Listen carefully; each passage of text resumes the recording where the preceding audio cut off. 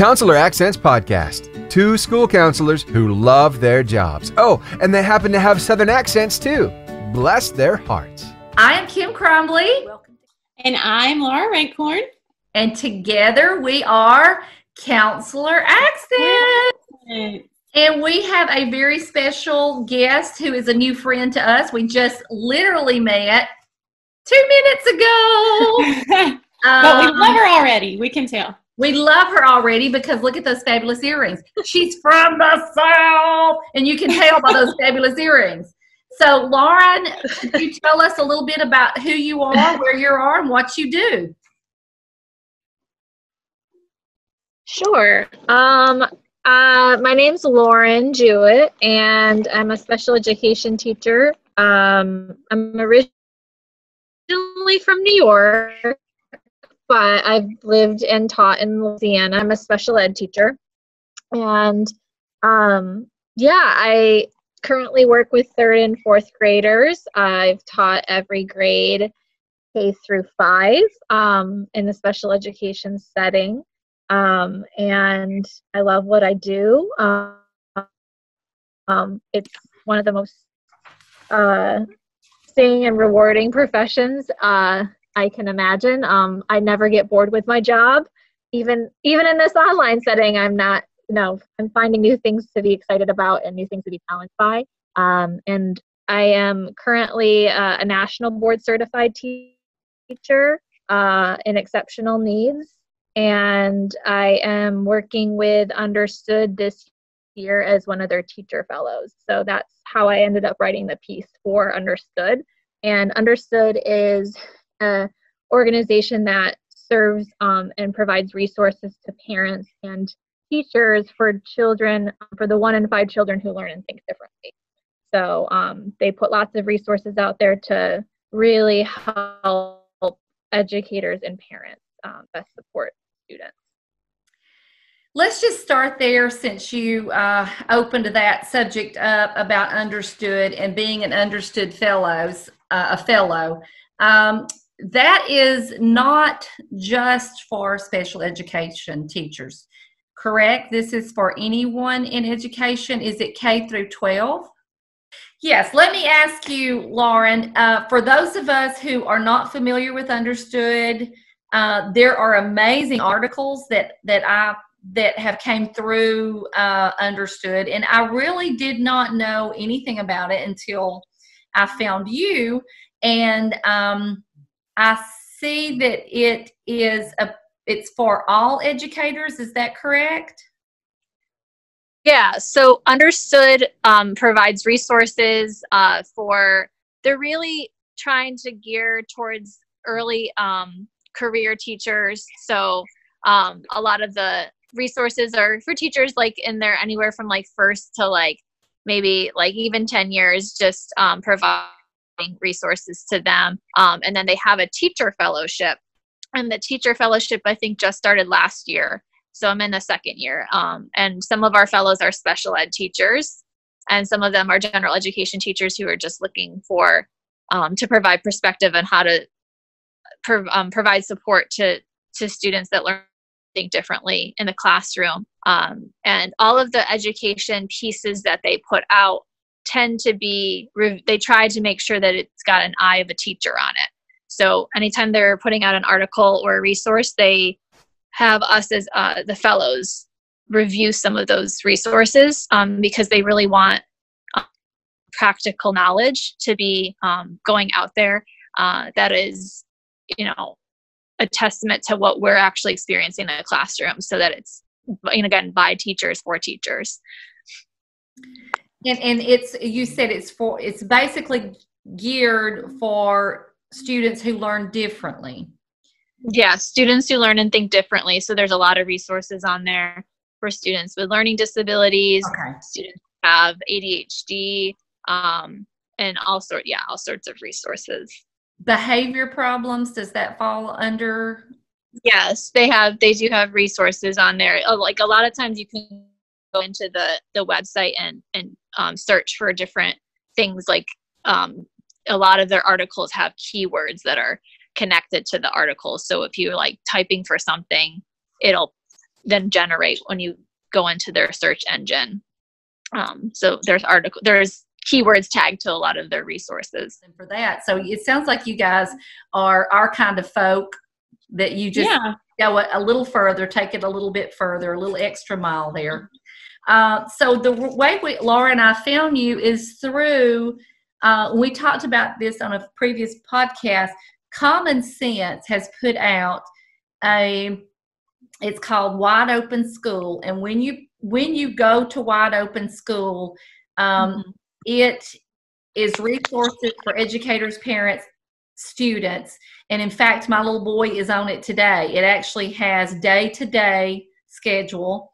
It breaks it down to morning things to do, afternoon things to do, even lunch things. And there's a social emotional aspect of this Wide Open School. And if you go to teacher anxiety, your article that you wrote, I think it came out March 17th, came and it's been placed on there, and it's dealing with teacher anxiety. So as counselors, we feel that often we are the gatekeepers, not only for the students, but also for the teachers. Right. So your article's called How I Navigate Coronavirus as an Educator with Anxiety. And I thought this was really interesting because it's coming from a perspective of someone who deals with anxiety. So tell us. Go ahead, Laura. Well, I think that this hits a need. It's such a significant need because right there at the beginning, we were all screaming. We had purpose right there at the beginning of this whole situation where our teachers could scramble and figure out how they were going to share lessons online and navigate this whole unknown world. But it gave them purpose to put all these things together. Then all of a sudden reality hit, and we're not going back to school this year in Alabama. And I think the reality is starting to sink in now. And so this is a very timely article. Even though you wrote it on March 17th, we're finding it now. And I think it's something people need to know about now too. And Lauren, as you have written that you are someone that deals with anxiety and that this is changing hour by hour. And people with anxiety want a plan. And it's hard to plan. Can you address how I'm assuming you're a person who likes everything in order. Then explain how you're dealing with your anxiety. Well, I have to actually read my article a couple of times a day or think about what I wrote, because it does ground me in, the strategies that I'm offering to other educators. So something that I try and do each day is kind of, like I said in my article, is doing check-ins with myself. So in the morning, I'll check in on how I'm feeling. And then I'll do the same thing in the afternoon and the same thing in the evening. And those have been really helpful because then I can kind of assess, one, how am I feeling? And then why am I feeling that way? What made me feel that way throughout the day? And I can kind of and I'm just keeping it in, I'm keeping it in a log on my computer. I should probably do it maybe away from my screen since we've been having so much screen time, but I find that I'm more apt to do it by listing it on my screen and just kind of taking stock of what am I doing all day? How am I spending this? It seems like a vast amount of time that's passing. And it just, when I do an afternoon check-in, I'm like, oh, I'm feeling real tired. Then that's a signal to me. Maybe I need to go outside and take a walk. Maybe I need to go do something else. Fold some laundry or, take a step away from, because then I'm just thinking, oh, I'm looking outside the window. Oh, I need to go walk outside. And then I keep thinking about it and not doing it. So, I think it is really hard because I am having to take it day by day, which is totally not the way that I plan. I have a planner. I'm so forward thinking.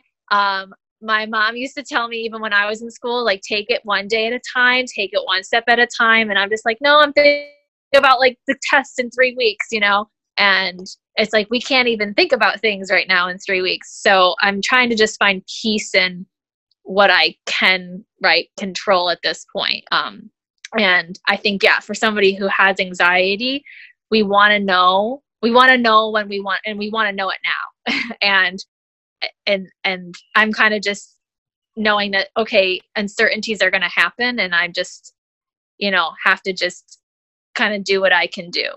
So, and just focusing on the things that I know I can control. I can control checking in with myself. I can control making sure I'm getting enough sleep and eating and going out and getting some exercise. Like, those are the things I think that I know I can count on right now. So knowing that. Great coping skills. I mean, those are just really good coping skills for everybody. I loved the idea of checking in, as you call it. One of the things that you said is we can have, or you've coined this phrase. I don't know if you coined it, but you said compassion fatigue. Oh, and yeah. I thought that is such a great terminology, compassion fatigue, because for people who have overactive empathy and empathy glands, I mean, I feel, and when the news, you know, all this news that's coming in, and you feel so for the people who have lost family members, and you feel for the medical profession, and you feel for, you know, you can put that on your shoulders. And I thought, what a great term is that eventually you get compassion fatigue, and you need to step away so that you can come back and help others again. But those check-ins are great. And you're not a counselor, but you're using techniques like breathe. I know, I'm shocked. I know it, Laura. Yeah, I'm like, you're a counselor. You just don't know it yet. So we're going to leave. We're going to step out and leave you here to just do counseling, because we don't know what we're doing. For counselors. Do the podcast, do the thing.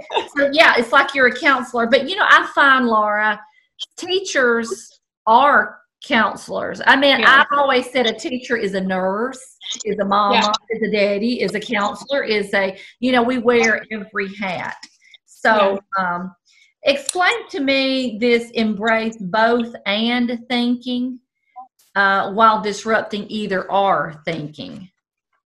Yeah. So I will say I did not coin compassion fatigue. I think if you Google it, there's a lot of things out there about it, but I'm definitely an empath. So I think teachers before this definitely take on so much, and we go home, I think, and got what's going on, you know, even if you don't bring work home, right? As a teacher, I've been trying to be more mindful about that, but you still think about ways to help your students when you're going home at night. Those are things that keep you up. And I think a lot of teachers are up at night thinking, like, what can I be doing right now in this moment? So yeah, I went to a workshop for teachers about a year or two ago, and it was led by another teacher, and she was like a writing workshop, and we like learned about dialectical thinking. And there's a lot of like resources out there about dialectical behavior therapy and how that can help people think of their mindsets and how their thoughts are racing through their head. And so and it's like, I think with anxiety, it's hard to get out of your head a lot of times because you're thinking, you know. So the dialectical thinking is more that it's that you have two competing truths, right? That two things can be equally true at the same time. For me, it's a very empowering thing, because then it's, you know, it's not, oh my gosh, there's this like doomsday mentality, like everything's ruined, right? Like you're actually really thinking more like, I can feel anxious or feel upset about something, and I can also do X, Y, Z to like manage it. Like a lot of people right now, I know are feeling like this has happened so fast. And so people have a lot of, you know, just feelings about everything in their life that's been had to be put on hold, delayed, canceled, postponed, and just at least allowing space and time for people to have like some grief over that. But at the same time, like, you can feel grief and feel upset and feel bummed out and disappointed that things aren't happening the way that you want them to at the same time. And right, like, have a deep obligation to like be responsible to your community, right? Like, I can feel sad that, oh, I don't get to do this thing, but I'm not going to go do it because I also have I have this obligation to my community. So it's like, oh, I'm so mad this didn't happen. Everything's ruined, right? That's like that's an either, like, that's either or, like, thinking. But if you're reframing it, you're just really eliminating like the but. You're doing like, I am upset that this didn't happen, and I'm also going to like be strong for my community. I'm going to do the right thing. So it's kind of just a reshaping of like the language that you have towards a situation. Like, cause I've definitely, even since I wrote the article, I've been toggling between, oh, I feel useful right now. And then sometimes I feel useless because, as a special ed teacher, it's really hard for us to replicate some of the things that we do day to day in the classroom. So that's been shaped in my head, as well as this idea of like, how do I make sure I'm still holding my students accountable and being really sensitive to all the competing needs that are happening right now for them, right? Like those are things I think I can take away outside of this situation when I go back into the classroom, or prior to this, is like, I want to hold my kids accountable, and I want to make sure that their human needs are addressed, because I know that if their human needs are not addressed, I'm not going to even be able to scratch the surface on them critically think about a text they're reading or tackling a math problem. Like, I have to make sure that, and that's been something I've been trying to do in my calls with families is, hey, like, are you all sleeping? Are you all eating? Are you breathing? Are you well? Like, before asking about, the types of, academic pieces. I mean, obviously it's important to me as a teacher that they're learning, but I know that looks different right now. And we're calling that grace. We're giving grace, and we're putting things in perspective. And Laura and I feel that way also, that the first thing is, I mean, let's be honest. We're going to get back to all that. The big picture is the big picture right now. And so I appreciate you saying that. You say in the article that we have triggers and security blankets. And we, Laura and I have talked about that. There are triggers that we all have, and a lot of, sometimes the anxiety we're feeling, this is bringing on something else that we have experienced in the past. So explain what you mean by we have triggers and security blankets. So like, triggers to, are, especially for having anxiety, is like things that, start making you feel like you're in panic mode, or start like making you feel that you're losing a sense of control over something, or that you feel triggered by maybe something that happened in your past that led to some negative feelings or experiences. And those could be deep-seated. Those could be from like a long time ago. They could just be something that's recent. It could be a trigger of like, maybe something didn't happen, but you felt fear. So for me, triggering is a lot of times watching the news. I know for a lot of people, we're now on our screens a ton. So like being on the social media and trying to sift through a lot of noise. I have to be really mindful. I rarely turn on my TV because it is just, my mind starts wandering. And so I know my personal trigger is like, how much am I taking in? Because you have to really consciously consume what your brain is taking in, because then again, like I said, it can start spinning thoughts. And like if you have anxiety, like it's just a roller coaster at that point. So I try to be really like mindful of knowing what my triggers are, and triggers look different for everybody. So I try, jot down, again, that's why I do the check-ins, because if I know something's making me feel a certain way, that's like, making me feel panicked or anxious, then I know that could possibly be a trigger for me. And then like knowing my security blankets or things that are comforting for me, those are on the flip side. What are the things that I check in about that make me feel good?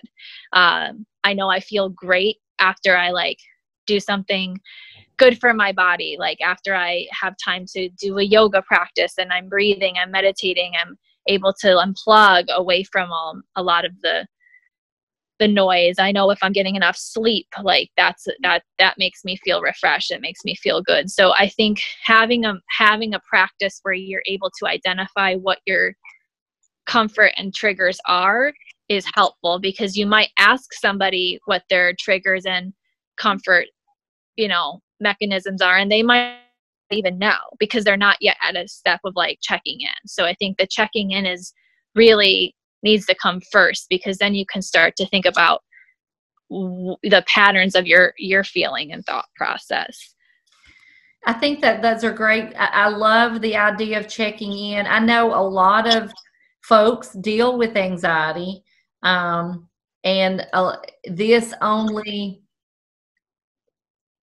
expounds that what we're going through right now. If you deal with anxiety and battle that anyway in a day-to-day, this is something that I have a child. My oldest son battles anxiety, and I can, and for folks who have that tendency anyway, you really have to up those coping skills to manage. So I appreciate you giving us some ideas, and congratulations on this article. And Laura, I want, if you don't mind, our very own Laura has recently, she's going to put out a blog on this. And do you want to talk a little bit about your thoughts on, and Lauren, you're welcome to join in on this conversation, but tell us a little bit, Laura, about what your thoughts have been on this, and what some things that you're putting pen to paper on. Okay. Well, first I've made a few notes as Lauren has been talking, and you haven't given me a chance to jump in, Kim. It's get really ugly, Lauren, and I'm sorry that you can see this. But I wanted to say that I love the idea of making a log, the check-in log, because it's making you, well, first of all, it's going to serve as a journal, because we've heard it time and time again, this is historical. And years from now, you're going to have this to reference when people say, well, what did you do in year 2020? You're going to say, well, let me tell you, at noon on March 20th, this is how I was feeling. And I just think that's going to be very valuable. That's a good way to look at that. You're doing historical writing, Lauren, and you didn't know. You are. This is going to be huge. I'm going to just go ahead and predict that you're going to do something with this. So I love that, but it also it requires you to identify how you're feeling. And once you identify that, then you can find the matching coping skill to go with it. But otherwise, you're just feeling, sometimes I say, Lauren, do y'all have a shoe carnival where you live? Do you know what I'm talking about when I say shoe carnival? She thinks that there is a carnival for shoes. It's the name of a store, Lauren. It's a store. Have you ever seen those like booths where you get in and like they make you grab the tickets, the wind is blowing, they make you grab tickets, or they make you grab the dollars? Do you know what I'm talking about? No. Okay. Well, it's like, that's how I feel sometimes when all these thoughts are going through my head and I've got to grab on to these thoughts, or grab on, just like grabbing onto the dollars or the tickets or whatever. I know what you're talking about now. Yeah. Yeah. Okay. So that's how I explain it. Like whenever I'm talking to my mom or to my husband and I can't quite say how I'm feeling, but what you're doing requires you to sit down and say, okay, right now I'm feeling this. And I think it's empowering, really, because you're in charge of saying what kind of emotion you're feeling. And then, like I said, finding the matching coping skills. So I'm going to do that, because not just now, but I think in the future, that's something that I'm taking away. Mm-hmm. And I would say too, to always start small. I know people are in many different circumstances. I don't have kids, and I know that I have different privileges and like circumstances that other people don't have. So I think even if it's a morning or an evening check-in, I think that like before you go to bed or while you're drinking your like coffee or eating breakfast in the morning, like it's a very quick thing. It doesn't have to be a very intense process, but you can it can be that way if you want it to be. Yeah, that's so good. I wanted to talk about the compassion fatigue too. I think as educators, we talked about how we're trying to make you a school counselor because you're so great at talking about these feelings and what to do with them. And Kim, you said, as educators, that it's just, we are all things. And I think that with that comes that heavy dose of compassion.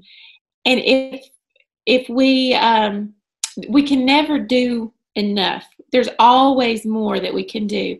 And that gives us a huge dose of guilt, which leads to that compassion fatigue.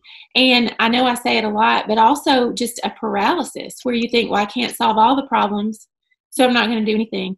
And I think it's just important to, like you said, start small and do what we can do. So that was really good too. And we're not called to do everything. We're called to do something. Right. So not every need is my compelled to do something, because there's so many needs that are coming at you. You have to do what you feel like you can. Go ahead, Laura. Go ahead. It's my time to shine now. Nobody can talk but Laura. Go ahead. I'm sorry.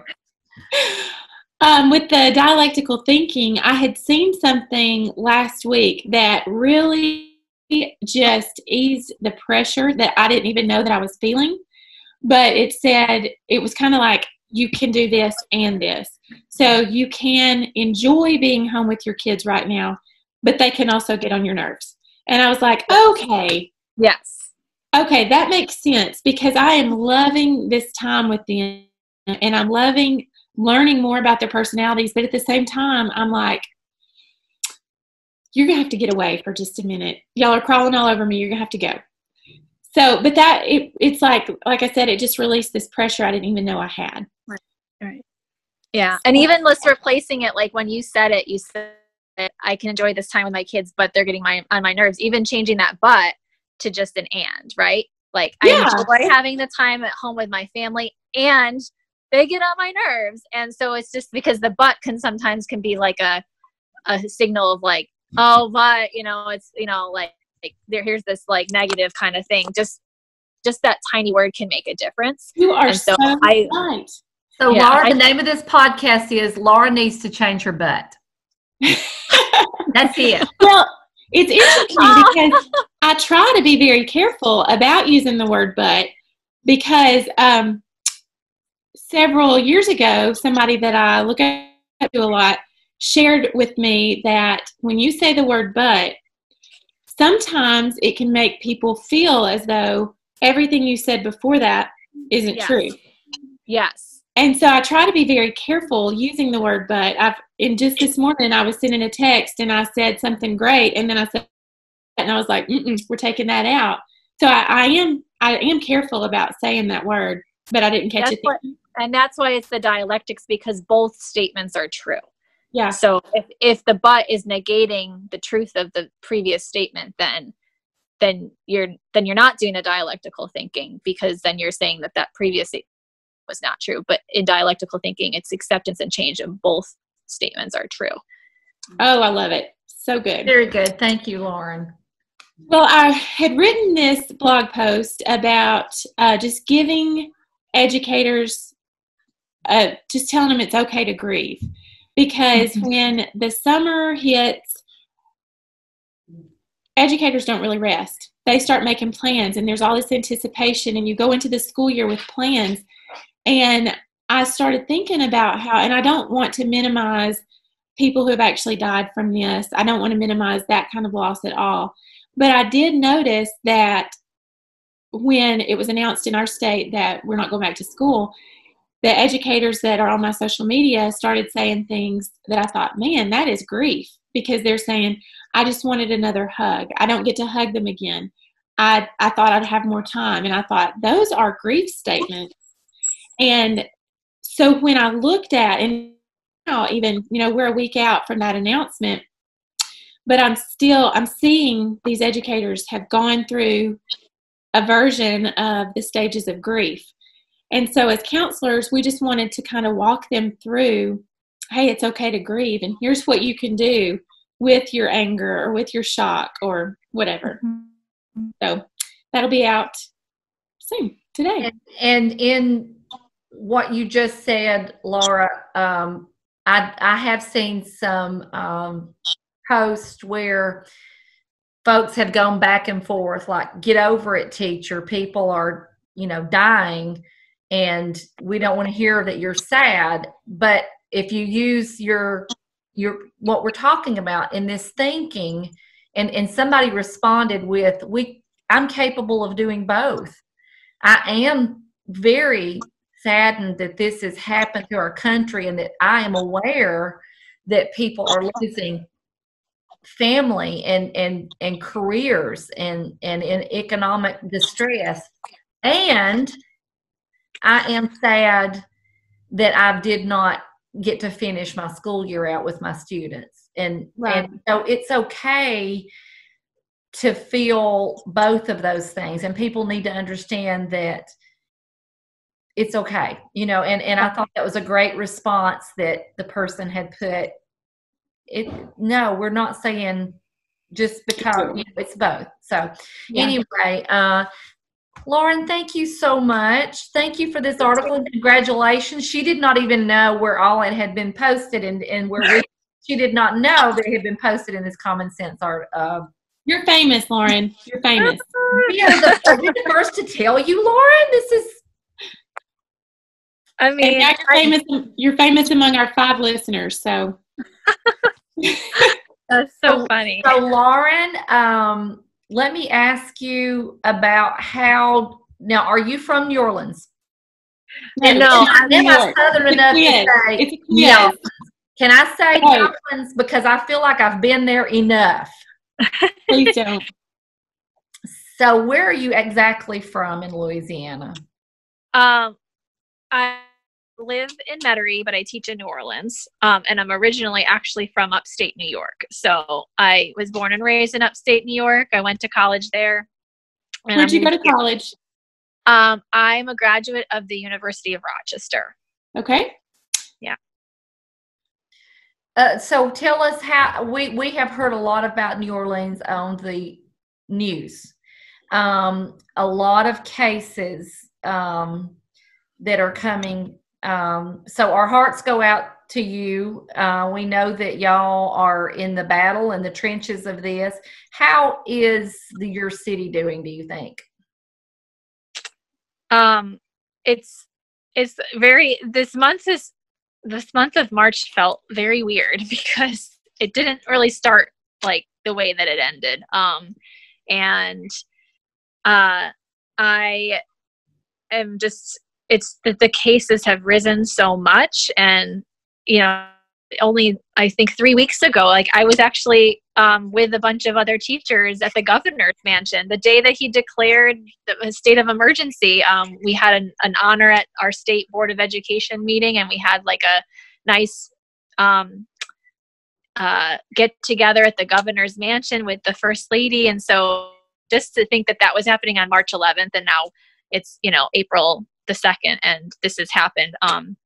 I do appreciate that our governor made the decisive call when he did, which was 2 days after that event that I was at, to suspend the instructional requirement for minutes for school day, and then soon thereafter there was the call to not have the state testing. I think that we had to lift some of those anxieties and burdens off of our education system. So I'm definitely thankful that we have a governor whose wife was also a teacher. So I know that she informs a lot of his decisions a lot of times on education. And yeah, I think that we are a very resilient city, and we have obviously gone through many things. I think the hard thing right now is a lot of people show their sorrow or show their feelings when things are hard through their community, and show it through love and through festivals and through those types of things. And we can't do that right now. And I think that that's really, really hard. So I think that, I think that that's a really difficult piece, is that everyone's having to be inside and not band together the way that people are usually, used to doing in our community. So I think that that's a piece that people are trying to understand, and we're losing cultural bearers. We're losing so many people. And I know even that's happening to students. And that's why I think when you said we're going to get back to this piece with academics, let's address the big picture. And I'm just trying to be really mindful about that, with knowing that our kids the academic gaps will be able to fill those in. What kinds of things can we be doing, though, proactively to address the things that our students are experiencing and our parents are experiencing right now, that is also shifting and changing on a day-to-day basis. We are very much a city that relies on our families. Our families are the people who are providing all of the labor and the resources and making this economy run in our state. So I think it hopefully, to me, will signal to the decision makers and the people who make, policy, that this city is lifted up by the people who are losing their jobs like the most. And so that's what I'm hoping to comes out of it. It's really eye-opening for, I think, people who weren't open to some of these discussions before. A lot of things changing, a lot of mindsets changing. Our thoughts and prayers are with your city and your school system. And I know you guys are in the trenches. And thank you so much, Lauren, for coming on. Laura, anything else? I want to give you ample opportunity. This has just been wonderful. My brain is going in so many different directions, and I'm thinking about future podcasts. We would love to have you on again, maybe after all this passes, to talk about the relationship between school counselors and special education teachers. That's where my mind has been going too. That's great. Yeah, Laura, I like that. Yeah. So I hope that this is just the beginning of a wonderful friendship between the three of us, and we can get back together soon. Yeah, thank you so much. I enjoyed this. Thank you, Laura. Well, if there's anything we can do for you, and we do want to hear when this is all over and our kids are back in school, to see how you guys are faring. And good luck on your fellowship, and thank you for telling us a little bit more about that program. And that's exciting, and we learned some new things from you. So thank you. Okay, thank you guys. Like you had been up at 6 a.m. Oh, I was. That's your problem. Victoria Bell has slept until 12:30 and 1 o'clock every single day. Okay, well, I'll try not to break confidentiality with my own child. Anyway. You are so ill. Listeners, so ill. Go. She sleeps until 12:30 and 1 o'clock every day. But today she had a Zoom call at 10:30 with her class. So she was up with the chickens today. Ready to go. I was up with the chickens. She decided she wanted to work out with me. I'm just going to let that sink in for a second. So we had to find her a workout outfit. We had to find her a headband to put around her head. I could not find her a headband. My 30-minute workout turned into an hour-and-a-half workout. when she kept needing me to stop for things. Then Ellie Blair wakes up, and she came down and needed her iPad and her muffins and her chocolate milk and everything. But I'm so glad my husband was able to sleep a little bit longer. I'm so glad. Yeah. Well, we want to make sure that they not a clue. And I'm thinking, what is going on here when I'm not here with these people? Well, yeah. How do y'all function? I don't know. So our cat pick of the tell me your cat pick first, Laura. Okay, my cat pick of the week is basically me right now. This is how to make your cat look more active. And it's a cat with all these drawings underneath it. So it looks like the cat's swimming. It looks like the cat is reading a book. It makes cats useful because I'm sorry if you're a cat lover. Yes. They don't serve much of a purpose. And this is mine. It says, I walked in on him like this. And I swear it is literally, I have walked in on my husband, since my goodness. we've been home quarantined together. It's like, let me out. Let me out. So what is your pick of the day? My pick is something that's actually going on here in my own town. And it's called a bear hunt. And I think I've seen it happening in lots of other places, but I'm super excited about taking my girls out in a little bit. And from the confines of our car, people in our community have put stuffed animals out in their yard or hung them up in their windows. So anyway, we're actually going to go on a bear hunt and see how many bears we can find. But I just think it's so great. Yet another example of a community coming together and doing something for each other. I was waving at my mother. I love that, and we're going to go on the bear hunt also. So, not with you, in the confines of my own car. Yep. So, my pick of the week is my mother is outside, and she's waving at me. That's how I have to see my mother. So, we'll turn the computer around so I can wave at her too. Well, she gone now. I'm sorry. Okay. So this book, I know, we were told that we still have our fee cards if we've not spent them. So some folks may have money for books. And this is called Sometimes You Fly by Katherine Applegate. And it's growing up isn't always easy. Sometimes you have to try many times before you fly.